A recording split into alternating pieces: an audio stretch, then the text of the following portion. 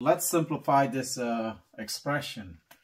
So 1/2 to the negative 2 can be written as 2/1 to the 2, and then times 2 to the negative 3 can be written as 1/2 to the third, times 1/4 to the negative 2 can be written as 4/1 to the 2. This one is 4/1 times over 2 to the third. 2 to the third is equal to 1/8. And then times 16/1.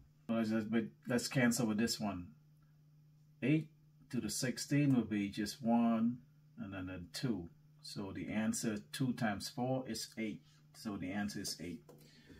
Thank you very much for watching. If you like my videos, please like, share, and subscribe. Bye-bye.